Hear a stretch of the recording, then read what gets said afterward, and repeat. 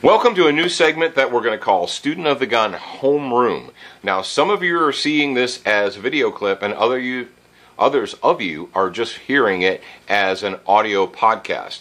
But what we've decided to do is do a little bit of bonus material for you guys right there, those of you who can't quite get enough of Student of the Gun.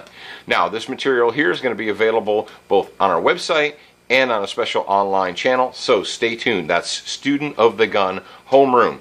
And during the homeroom, we're just going to talk about topics that mean something to me. Whatever happens to be putting a burr under my saddle on that particular day, or the topic of the day, or maybe we'll be answering questions from viewers. So let's talk about a subject that is near and dear to my heart and was just brought up to me recently when I was doing a live training event. Now, I don't do this, but some people have been on ranges where they do it. And that is when you're on a live fire shooting range, you're in a training environment, and the instructor or assistant needs to go downrange for some reason. He's got to step in front of the shooters, okay?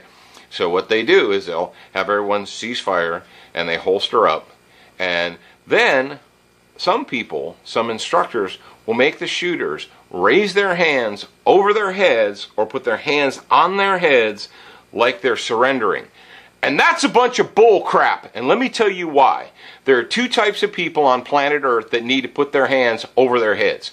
Criminals, when they're being arrested, okay, and the enemy when they are surrendering. I am not a criminal, and I am not the enemy, and I'm not going to put my freaking hands over my head like I'm surrendering. And if you're on a range where they make you do this, or if you're an instructor that does this, you're a freaking knucklehead, and you need to stop doing it. Because you say, oh, it's extra safe that way, it's extra safe. All right, stop yourself. First of all, if they're already holstered up and they're standing there, do you think they're so unsafe that they're going to pull their gun out and shoot you while you're restapling a target? Or they've got their rifle safe and that they're slung and they're hanging in front of them, they're going to pick the rifle up and shoot you? If they're that negligent and that reckless, and you're really that scared of your students, you need to get them off the range, or you need to not be there. Okay, telling people to put their hands over their heads, this is what people who are surrendering do. Okay, and if you're watching this live, you can see my hand gestures. If you're just listening to it, close your eyes and imagine. But if you're telling people to put their hands over their head, it's basically teaching them to practice surrendering. And we're Americans, and we don't freaking surrender. So stop teaching people to practice surrendering.